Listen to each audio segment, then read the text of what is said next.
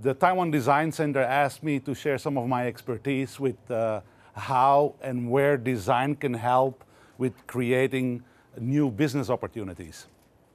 Being an entrepreneur and an owner of a design studio with offices in Taiwan and Taipei, this obviously is close to my heart. So as you see here today, I'm going to talk a little bit about what design can do for you, what its strengths are, the power of design, but also what design cannot do for you. So a lot of the time when we interact with our clients, we hear the same story. Oh, you know, we're not so happy with the results of the design resources that we have worked with. So I will dive a little bit deeper on why does that happen. I will keep the first bit very short. Some of you may not know who Create is and who I am. So I put in 3 slides, not too much, about what my company is about. Then I will talk about the state of the world and how design thinking and the design process can help with that. Why people miss the mark, why do we go wrong? And then also maybe that is because we're not asking the right questions or we're not even asking the wrong ones. You'll start understanding a little bit later. First of all, Create is a 35 people design house. We have 3 offices in Taipei and 1 office in the US. We have 3 disciplines within the company with product design, where we have 22 product designers, graphic design and branding and user interface, where we have 6 graphic designers, and mechanical engineering, where we have 4 mechanical engineers. Rather than presenting it in this typical, very cold structure, how most companies present how the structure of the company is set up, I would like to stress it's all about people. People and their talent. That's what a good design studio sells. Managed or good managed talent. So above being a design house, we are actually in the service industry. We provide a service. And we're only as good as the quality of the service that we provide. So doing a good design project, many design houses can do that. It's the total value proposition that we give to our clients. That's why they keep coming back. And that's where people are extremely important. If you look at the management team alone, we have 91 years of combined deep knowledge within the company. If you calculate the years that they weren't working for Create, it's 130 years of deep knowledge. Being in the service industry and typically in the design industry, this deep knowledge is extremely important for success. I'm sometimes amazed how easily people jump from job to job. So I think that companies should invest a little bit more time or a little bit more resources in keeping those deep talents or that deep know-how within the organization. I also talk a bit about it because every time we have to deal with a new manager, there's 1 to 2 projects we're struggling to get everything going and to understand each other. And this is an opportunity for us to get blamed where we actually didn't do anything wrong. Maybe I should show the awards we have won because that's a good overview of the kind of products we have designed. I will not talk about individual products here because this presentation is not about Create. But I may use a showcase throughout the presentation here and there that are our projects to prove my point. You will see, interesting to know, we have won 48 awards in the last 10 years alone, and we thought that will also be worth mentioning. So, enough about Create. The state of the world. So let's start with the presentation. We all know it's not business as usual. Welfare programs in the Americas and Europe are failing or close to bankruptcy. For all intents and purposes, Greece and Cyprus are bankrupt. We're just not admitting it. In certain segments of the Spanish population, 50% of the people do not have a job. That's 1 in 2 people does not have a job. And this is actually in the young segment of the Spanish population. The young segment is what drives an economy, so that does not look too good. To use my own country as an example, I am from Belgium. Belgium was out of a government. We did not have a government for 1 year and 6 months. We're actually in the Guinness Book of Records for the country that did not have a government the longest time. 1 year and 6 months, no decisions, no leadership, nothing was done in our country. We couldn't agree on anything. So that is not too good either. True, the America, it seems that it is recovering a little bit, but don't let stock markets fool you. This is big industry. Small and medium enterprises in the US, they're not doing too well yet. So, and it's going to take a long time to come back.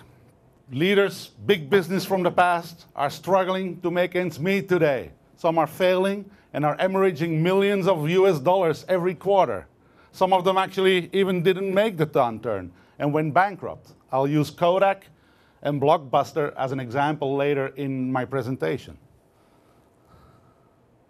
So, okay, this does not sound very good. However, there is a tool to combat these new and interesting times. Organizations must work for entrepreneurial greatness through innovation in order to stand out in this competitive market. Innovation is key. You will hear me say that word quite a few times today.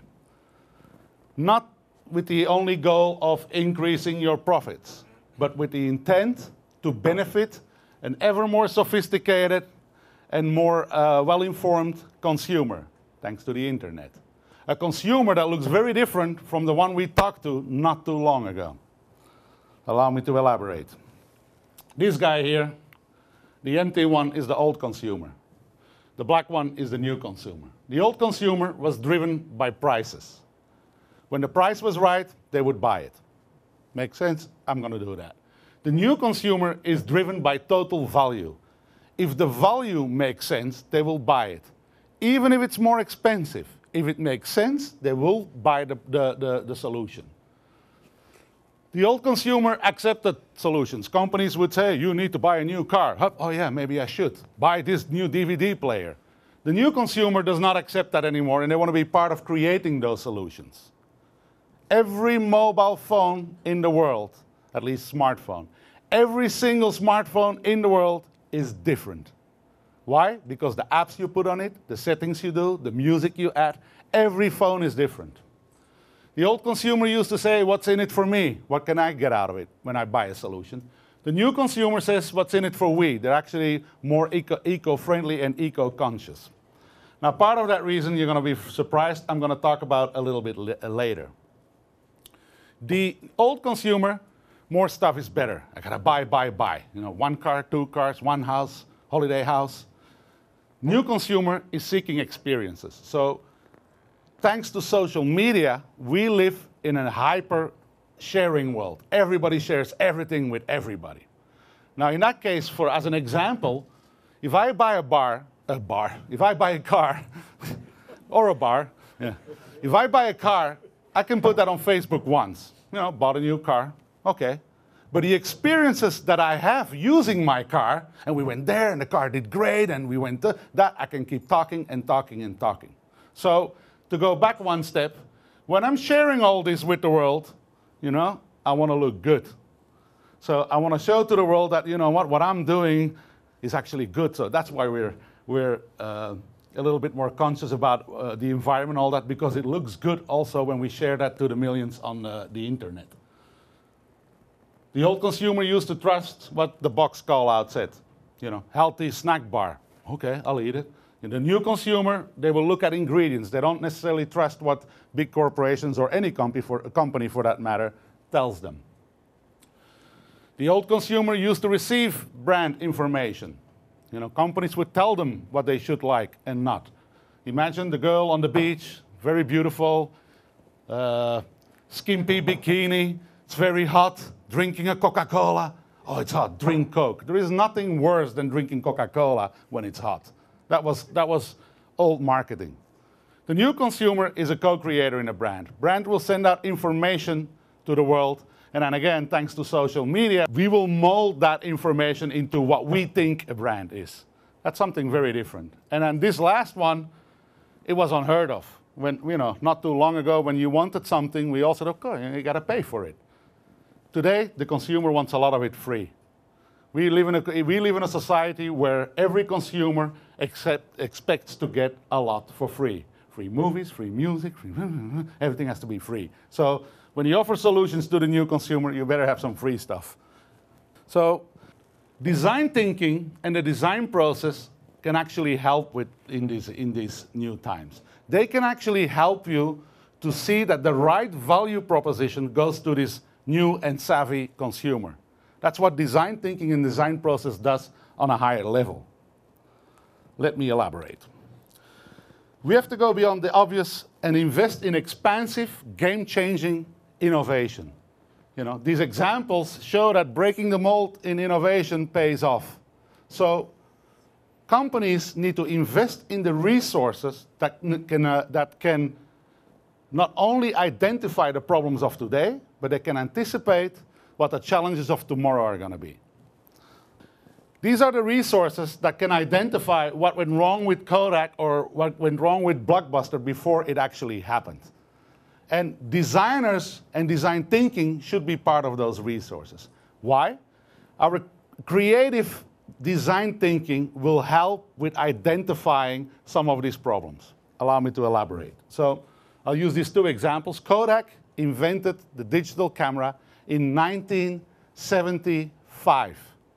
In 1975, Kodak invented the digital camera, but they did not market it. Why? Because they thought the digital camera is going to interfere too much with their film business. And that's what Kodak does. We are in the film business. This short-sighted view, we are in the film business, was ultimately their downfall. What Kodak should have realized is that they're actually in the memory capturing business. Poof, the sky is the limit. And that kind of abstract thinking is what designers are very good at. Memory capturing business, very abstract. And then they use the design process as a tool to create scenarios in order to build a brighter future. Blockbuster regarded themselves to be in the movie rental business. They had shops all over the world, they were king. And then the internet age hit them. What Blockbuster should have realized is, above being in the movie rental business, they're in the instant gratification business. What? I want a movie, I want it now, and I want it as convenient as possible. Instant gratification. Again, a very abstract term, but it would have created much more business opportunity. Sorry for that. So to use an example from Create, we have a client called Corsair. You may know them, they're on the show. Corsair is a company that is specialized in DRAM, cases, cooling solutions, and power units. They're, for many modders, they're regarded the Rolls-Royce of that industry. Very high-grade product, very good quality. Corsair came to us and asked us to design for them 5 new products. A massive multiplayer online gaming keyboard, a first-person shooting gaming keyboard, and an MMO gaming mouse, and an FPS gaming mouse, and a gaming headset. Now, the underlying thing was the fact that they asked this as individual projects, but we had to work on them simultaneously. And unknowingly to Corsair, this was actually a good thing. This was the best way for them to enter this new market, of gaming peripherals. So, because we were able to convince Corsair to invest into a overarching and overcoupling design strategy, with as deliverables a team, which we called Reinforced, and core attributes that would be visible in all the products within that product category. With the core attributes were exoskeleton, exposed features, crafted, and symbiosis. Bear with me, it's going to make sense. So this team and these attributes are actually what create a very strong brand identity. Why? Because the consumer realizes that these products, these 5 products, are built from the ground up, following an overarching strategy and a very strong set of guidelines, right? So all the attributes, the core attributes, are visible throughout the entire program. And by doing that, you create hyper believability or super believability, in German, Uber believability, because the consumer recognizes that these projects followed a strict plan with guidelines when they were formed. So an example you will understand very easily, Audi versus Ford. If you look at an Audi A1 and you look at an Audi R8, there are key elements in both products that you see, okay, yeah, that's Audi. There are elements in the lines, in the way they talk to you, that you see the A1, the smallest version of an Audi, and the most expensive Audi come from the same family. If you take two Ford cars and you pinch off the label and you put them next to each other, you have no idea where these cars come from. And that's so a theme and core attributes actually guarantee that the right value proposition is forwarded to the right consumer. So reinforced, exoskeleton, exposed features, crafted, and symbiosis. Very abstract, but it gave a big picture strategy for our client in order to proceed. These are the products that we designed for them. I will not go very deep, but I'll quickly explain some of the core attributes that's so abstract, right? So what we did is that every keyboard comes with a metal plate inside so that it doesn't bend. And we said, put that as an exposed feature. Show off this metal plate and put it on the outside of the keyboard. And we did that for both keyboards. That looks cool, right? And then we said, okay, a headset also has a metal plate inside in order to create flex. Show that off as an exposed feature. Put it on the outside. And now we said we can do the same with the mice. We put a base plate, which is metal. We bend it so it looks very cool. And now we put the components on that, and we create stiffness for the mouse. The way we treated these metal plates are actually aluminum. We put very high fidelity hairlines on there, very high finishes. We did that through all the projects. That feels crafted. These comes with volume switches that have knurled CNC milled wheels. Those wheels are in the keyboards, they're also in the mouse. People actually love them because they give a very good weight to scroll ratio. That feels crafted. Exposed symbiosis, for instance. Symbiosis is how you act with a product, how the relationship between product and user is. What we did is that this is an FPS first-person shooter keyboard.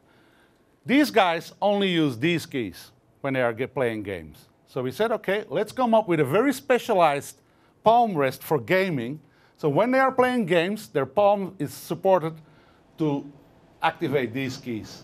And then the keys themselves are actually double injected with rubber, and they have a different curvature than normal mouse keys, so you don't glide off or you slide off when you are using them very fast. So, and then if you don't use them, you can take off these game keys, put them in the palm rest, and replace them with normal keys.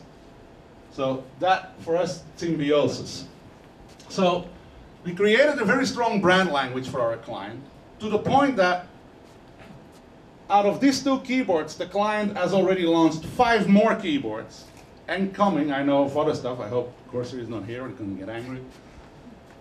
We designed for them 2 mice. They now have 7 mice with the same language on the market. We designed 1 headset for them. They now have 4 headsets on the market with the design language. And for all these extra products, they did not have to hire Create. The design language was so strong that they could go immediately to the supplier and say, here, follow this brand manual, follow this strategy, and build follow-up SKUs on the core brand that we set up for them. And that is design thinking paying off. The customer invested in 5 products, and they got 16 products out of it, and counting. So design thinking needs to be looked at as a force for change, not just a surface representation of things. So as the Corsair example shows, right, design thinking is not only to solve design problems. Design thinking can solve business problems, as you showed, you know, brand problems, company strategy problems, and even brand penetration problems. So again, Corsair, they asked for 5 individual products. What we innovated for them was a brand that was the basis for a whole new business endeavor. They have spun off a new division within the company to handle this new product line. So that's design at its best. So we talked a little bit about design thinking. Allow me to go deeper into the design process. And I would not be a designer if I don't use Apple at some point as an example, right? So a saying from Steve Jobs, creativity is just connecting things. When you ask creative people how they did something, they feel a little guilty because they didn't really do it. They just saw something. It seems obvious to them after a while. That's because they were able to connect experiences that they had and synthesize new things. And actually, this is true. Most projects at Create start with a spark, a bit of a eureka moment, and by connecting the dots. However, you can't have the best idea until you try a lot of ideas. So, yes, the basic idea, the innovation may come up as a spark, but then you have to go through an iterative process that involves observation, ideation, prototyping, and testing in order to refine that basic idea to the best idea. So, while Steve was correct with his speech, it creates some miscommunication and misunderstanding about design. Many people and managers think that we designers, we sit somewhere, we go, oh, got an idea, then we spend 2-3 days making a drawing, up, job done. And that's actually not true. We sit down and have an idea, and then we refine it through these tools that I talked about before. Why do I bring it up? Because the biggest problem we have with, and that's a little bit maybe a Taiwan, with Taiwanese clients is, that's the perception of design. And if I were a manager and I thought the designers sit down and they sketch it, oh, got an idea, they sketch it out and they give it to you and they spend the week on it, and then I ask $30,000 for a week's work, obviously the manager goes, what? You know, who the hell do you think you are? And that's the misconception we have a lot in Taiwan, where managers do not understand we do need a month and a half to get from that initial good idea to the perfect idea. So design is actually a very failure-prone process. You know, it goes through very early and fast iteration in order to get to innovation.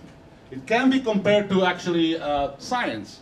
Whereas in science, you fail a lot, you try a lot, and slowly you will get to the solution. Where in design, you have to fail a lot, fail early, and do it as fast as you can in order to be successful. And we have a set of tools that we use in order to do so. So at Create, that involves word association, sketching, brainstorming, mock-ups, foam board mock-ups, paper mock-ups, anything we can use, clay, also CNC prototyping during a certain extent, but not that much. Actually, everything that can give us an advantage over 3D. That sounds weird, right? 3D is a very good prototyping tool when you're an engineer. Oh, I want to test the breaking point of an inch. You use certain amounts and values that are calculatable that you put in your Pro-E, and it will tell you, oh, at that point probably your hinge is going to break. Design is not like that. You can't put in values about, is it comfortable to use? Is it user-friendly? Does it make sense? Is the proportional scale all right? That you need to prototype. So, to make another analogy, and that's the last one, this design process can be compared to the exploratory versus regular tourist. The regular tourist has a very organized trip with, you know, fixed expectations and foreseeable outcomes. Whereas the exploratory tourist allows himself to get lost in his new environment with much fewer guarantees and, you know, greater possibilities of disappointment. The guy may get mocked somewhere, you know. But at the same time, it has also much bigger chances of unique experiences, unique ideas, and unique things that can happen to you. This is what a good design process looks at. It's very messy, unpredictable, and easy to explain in the beginning of the project. And then as you go through a design project, it gets more linear, and actually here, it's very easy to manage. Now, this non-linear process is very difficult to understand in a very linear overall development process that is product development. So a lot of managers, they tend to not understand this, they don't want to know about it, so just let's not do this, you know. Give me just 3 ideas on Friday, and a final idea on Monday, and I want the final product by Wednesday, okay? That's easy, right? Let's not do all that in the beginning, I don't understand that. And that's very sad because we can't do our job. To use an example, I think not too many young people, you may still know the Motorola Razr phone. You know the Motorola Razr phone? Anybody from Motorola here? No? Okay, I'm good. I don't want to get killed at the end of the presentation.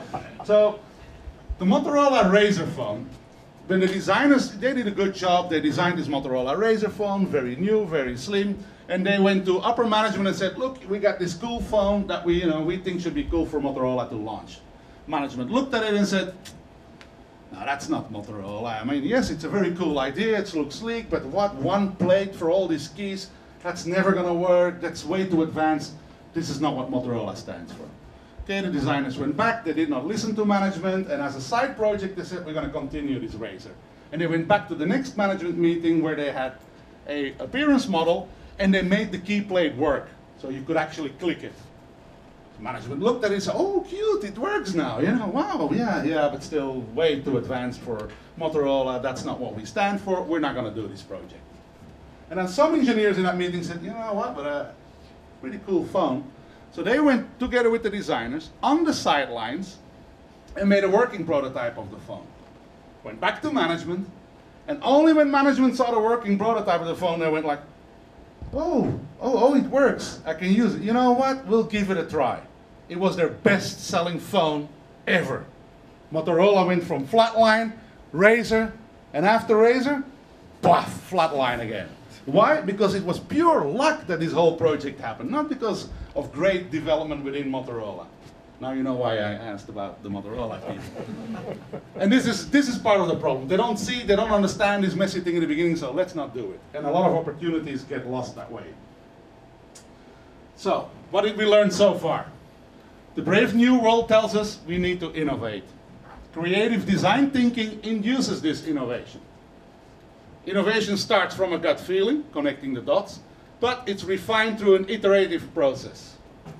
The design process helps in instigating this innovation, not only on a product level, but even on a brand level or a company level. Remember Kodak, in the business of capturing memory, Blockbuster, in the business of instant gratification. It can actually be looked at as a business tool.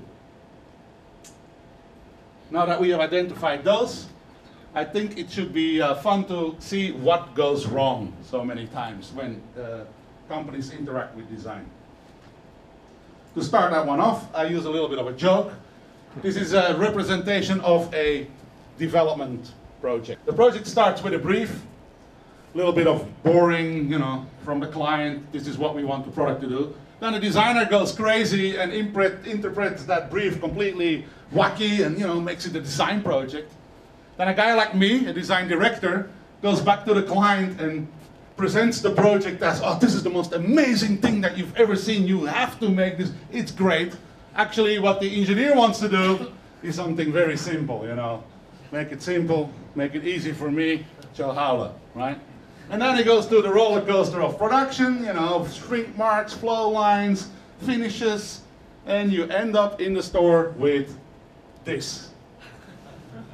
Sadly enough, there is some truth in that joke. We have had ample a project where some of these things actually happen. So, to start with the brief, let me talk a little bit about that. Where does it go wrong? So, the client may be king, but he's not always right. And I promise this is the last time I will use Apple as a quote. You can't just ask customers what they want and then try to give that to them. By the time you get it built, they'll want something else. And this is true. Most briefs are banal pronouncements of where the client wants everything.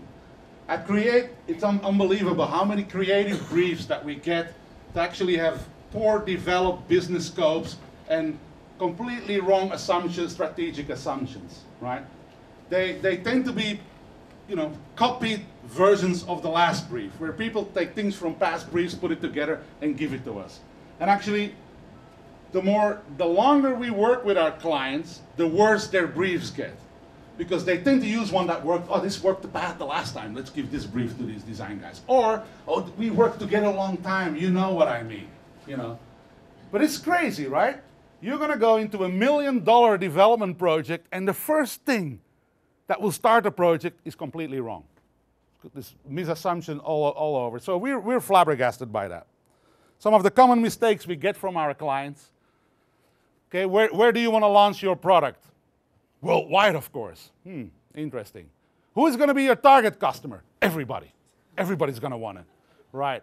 What are the main specifications? What do you want on your product? Everything. I want it all. I want everything on there. These are very common mistakes, right? And if you do that, we don't know what we need to design. Another very common mistake is look at success stories from other companies. I cannot tell you, we want to be the Apple of our industry. How many times a client tells me that? You know? And then I go, do you really want to be the Apple of your industry? Do you realize what you're asking? Apple, in a very desperate but glorious move, hired Steve Jobs 6 months before it went bankrupt. That allowed Steve Jobs to make some very bold and very dangerous decisions within the company. You know? Because they were so desperate, he was also able to change the culture of the company. Many people don't know this. The people that work with Steve Jobs in Apple are the same people that worked at Apple when it was going bankrupt. Jonathan Ive was not some eureka designer they found somewhere. He worked 12 years for Apple. So it was not the people that needed to change, it was the culture that needed to change. So now back to our client. You want to be the Apple of your industry, so you want to actually make your company go almost bankrupt. Then you're going to find someone that's amazing and slightly crazy that runs the company, and that's how you understand what I mean? You need to know what you really can do with your project within the company. Even worse is customers that just blatantly want to copy somebody else. I do not understand why organizations think that people will shift from one brand to another brand if you have the same value proposition. Price? That's not true. People will rather buy a no brand than a copy brand. And actually, this was a little bit, and I have another, maybe there are people from BenQ here. You know, I'm going to have to run fast. Yeah. So that was the problem of BenQ. BenQ didn't do really anything wrong, but it did not do anything new. It looked like a copy from Samsung. And if I was Samsung and I was buying Samsung, yeah, great, but why do I have to move to you guys? I'm happy with Samsung. So they did not have a value proposition that made them look different to the competition. To use an example from Create, we had a client not too long ago that came to us and said, oh, we want to get into the computer gaming industry. You've seen a lot of game companies on the floor. And they used, obviously, Cougar and Razer and Roccat and the Scorpio brand as an example. And their brief was just a compilation of what these guys are going. And it was so bad that they said, like, oh, Cougar is an animal. Razer uses a snake in their logo. Roccat is an animal. Scorpio is an animal. We need an animal name, too. What, monkey? You know? Game monkey. Honestly, yeah, well, come on, guys. You know, stand out from the crowd. Again, I hope that client is not here. To use an example from our own, you know, we have a client called Apache. They are in the stapling, industrial stapling business for making of homes and packaging, right? And they asked us to refresh their brand image, their company. We couldn't change the core attributes of the company, so we couldn't touch the logo or their corporate colors because they thought people identify with that. It's an old brand, they know us very well. Great project. Who is your target customer? Well, they came back to us and they said, you know what? Our clients, they work in the construction business, the house construction business, or in the assembly line for packaging. They're pretty basic guys. They're like women, beer, and tough sports. And you know, lo and behold, we looked at the entire industry, how they communicated with their target customer, woman, beer, and tough sports. The beautiful chick with the drill, you know. The calendar, 12 different chicks, you know, with a drill. You know, it's really what people do. And we countered, we said, maybe your target group does like these things, and there's nothing wrong with that. But why connect it to their work? When we work, we all want to be professional. We all want to make a difference. We all want to have a meaningful job. So we countered and said, you know what? We did a brand and advertising strategy that built on that pride in work, the complete opposite of what everybody else was doing. So we did a brand campaign with them, building futures. It was a huge success for them. All the clients came to us like, oh, wow, I never thought of myself that way. I never thought every time I finish a house, I'm actually starting somebody's new future. Now, what are they going to remember more? The pride in their work or the blonde with the big boobs? You know? And it's a huge success for them. Huh? Huge. And since then, we're doing their in-store branding, collateral, their advertising materials, because they got it. And the whole industry, the big ones too, the whole industry was caught by surprise. Like, you know, client does not always know who their target is or what they want. So, the client is not always 100% right. I say here 100% because there is a lot of truth in what the client says, of course. You can't, but it's sometimes that they just put it together in the wrong way. The parts are there, but they're not putting in the right direction there, and there is where design thinking can help. Maybe they're asking the wrong question, right? And not Apple quote this time, but Albert Einstein. If I had an hour to solve a problem and my life depended on the solution, I would spend the first 55 minutes determining the proper question to ask. For once I know the proper question, I could solve the problem in less than 5 minutes. So, most of the time in our environment, we're always looking for the right answer. What's the solution? Your boss will ask that twice, 3, 4 times a week. What's the solution? But are you sure that you're trying to solve the right problem? Our society does not ask that. So we are always looking for solutions, but we're not asking what is the real problem. Why does that happen? Because we try to solve a problem from our own point of view. You know, your likes and dislikes, your schedule, your behavior. You try to solve the problem from what you think should be done. Or the company's point of view, the processes they are used to, the expertise that they have, the schedule, cost. Or the worst one, the boss's point of view. Boss got a granddaughter last week. We're making this phone. Let's make it pink and put Hello Kitty on it. Boss is going to like that. Well, your target market is 21-year-old dude. He's not going to like that. Or, and that's the most common one, try to solve a problem to create financial success. Financial success should be a side effect because you innovated.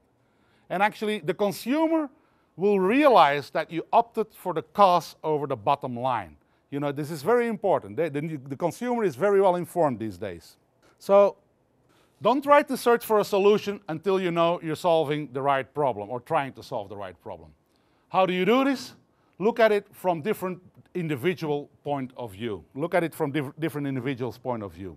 So if you are designing something for a toddler, the toddler is the expert.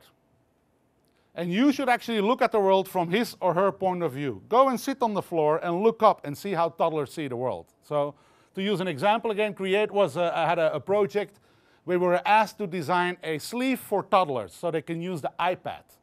You know? So okay, we did. We looked at this from the toddler's point of view and from the parent's point of view. And by doing so, we were able to innovate.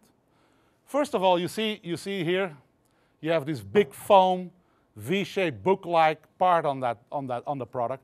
And that's actually, toddlers sit like that. It fits nicely in the way they naturally sit right up. Also, when they lay down, the motor skills of toddlers is not very good. They touch things too hard. If you would use a normal stand solution, it would fall over. So with this one, they actually can operate the device. Another thing toddlers are not good at, grabbing small or flat things. They're not very good at that. So an iPad is way too flat for them to grab. So we came up with these very big handles so that they can carry or drag the product through your house, right? From a parent's point of view, the biggest concern what they have when the kid is playing with an iPad is how long is he going to play with the iPad? What is healthy, you know? So we came up with a very simple timer solution, like a mechanical egg timer solution. And what this does is it has a little switch here, and on the back of that switch is a magnet. And they could time it up to half an hour, and it goes tick, tick, tick, tick, tick, tick, tick, tick, tick, tick, it goes down, until the magnet goes over the magnet that's inside an iPad for the smart cover. Whenever you close your iPad with a smart cover, it shuts off. This does the same. Now, why is that so interesting? If you have a toddler, and he or she is playing with the iPad, and you walk up to him or her and say, come on, it's enough, you know, you stop playing with the iPad. You know what happens? It's the first thing that happens. If the device just shuts down by itself, they lose interest and start playing with something else. The second thing we invented for our parents is a very quick release system. Inside this colorful toddler thing is a very clean, very simple black iPad sleeve. Why? Because as a parent, you don't want to be embarrassed with a pink Hello Kitty, you know, baby toddler sleeve when you're talking to your clients or your friends. So they can very quickly take out a normal iPad cover underneath there. So except from looking at things from a different individual perspective, we also put a lot of attention in the question, why? my staff goes crazy. The first thing I will ask when they show something to me is, why? Why are you doing this? What is the reason for so? If the reason is, oh, because I think it looks pretty, chances are very big that idea is not going to make it to the final selection. So to elaborate, let's say somebody as a brief says, can you build me a bridge over this river? Okay, why? Oh, because I want to get on the other side. Well, wait a minute. There's many ways to get on the to get to the other side. You could use a boat, or a gondola, or a zip line, right? Then you could go further and say, okay, why do you need to be on the other side? Oh, because I want to start a job there. Wait a minute. Maybe you can work from home, and we don't have to build a bridge at all. Or there is a branch office on this side of the river, and we don't have to build a bridge at all. So why very important? Why is a very important word. Then you should also be able to ask the wrong question or a stupid question. Now, what is the definition of a stupid question? A question for which the answer is very obvious. But many times the obvious is just some common practice that people have been doing for many years, so they don't question it. By questioning the obvious, sometimes you can innovate. So, for instance, it will come clear. How do you connect handles to a wok? You guys all use a wok, right? You have two handles on a wok. Oh, you rivet. You have these rivets here that, you rivet the handles into a wok, right? That's how it's done. Can you cut a mouse in two? No, of course not. Stupid. Can you add a bicycle steering wheel to a mouse? Of course not. Stupid. How many hand palms do you need when you're using a keyboard? Yeah, of course, two. You're using a keyboard. Put two hands on there. Well, we designed a product for a company making woks, and what we did is we designed the unit where the handles are stamped out of the same sheet than the wok itself. And we solved 3 problem points for them. Where is it difficult to clean? Where does all the food stay in when you try to clean your wok? In the rivets. What's the first thing that comes loose when you have a wok a long time? The handles. And actually by doing this, there was one less production process. They did not have to rivet handles into their wok. These guys had been making woks for 30 years. And when we presented this to them, they were like, huh? Why didn't we think of this? This is so common, because they were not questioning the obvious. Actually, this is a little bit, is there anybody from Microsoft here? It's going great. This is a mouse we designed. Sadly enough, I forgot to charge it. But this is a mouse. It's flat, and then it's a presenter. I forgot to charge it. Bad me. But normally it has a laser. Ah, there it is. Laser pointer. When you rotate it around, it becomes a computer mouse, right? Like that, and you can use it. Every businessman needs a mouse with his notebook. Every businessman needs a presenter. So that's what we innovated. When Microsoft saw the first generation of this mouse, they wanted to buy it. Sadly enough, our client and Microsoft were in a lawsuit, and neither party wanted to work with each other. And that's where the ARC idea comes from. They built the ARC when they saw this product and could not buy it because the patent was owned by us. And we were under obligation with our client. We could not give it to them. Now, and we won. Why? The ARC mouse can go from big to small. That's all it does. We at least go from one product to another product. There's a reason for doing our product. So we thought that was a little bit of fun. Most high-end mice in the market have rubber grips on the side, right? Create invented this 15 years ago. We were working on a bicycle project where we were doing handlebars for bicycles. And they had these cool ribs. So we had another client, Kensington, that was doing a high-end mouse. So we said, you know what you should do? Put these same rubber grips that you put on the handlebars of bikes, put that on a mouse. That would be super cool. They had a business program that lasted 5 years based on that idea. This is a later generation of those mice. 5 different generations of mice were based on that single idea. Not 5 different mice. That's 10 years of business almost. And actually, we were the first who did that. I already talked about this focused palm for FPS gamers where you only use one hand instead of 2 hands. So this is what we should do more. We should ask stupid questions more. Not really true, but we should actually reformulate the obvious. People that are in a certain field for a very long time, they fail to question the fundamentals of their knowledge. And sometimes by asking this stupid question, you have a chance to innovate. And design houses are actually a little bit in an advantageous position there, because we are outsiders. and we will bring fresh perspective to the table. So 70% of the projects that we do at Create, and we present them to our client, the first thing they will say is that, yeah, but our company doesn't know how to do this, so let's not do it. That's wrong. Then find somebody who can do it. You know, I'm sure when Apple milled a CNC milled notebook, they didn't know how to do it, but they found a company that could do it, and they innovated. A lot of companies say, yeah, but we only know how to do this, so let's keep doing this. You will not innovate. So the technical limitations, right? The transfer effect, I talked a little bit about that. When we see an idea from one project, the bicycle handlebars, transfer it to a completely different project, and you innovate. And then we fall outside of that linear process, which is typical to development in a big company, where there's people breathing down your neck. You know, are you finished? Are you done? My client wants to see the idea. We don't have that, so we follow strict schedules, and that allows us to iterate and to build prototypes. So what did we learn today? The brave new world tells us we need to innovate. The design process instigates innovation. The client may be king, but they're not always right. Don't search for a solution until you have found the real problem. And then lastly, reformulating the obvious leads to innovation. Okay, and that's it for me today. Thank you for your attention.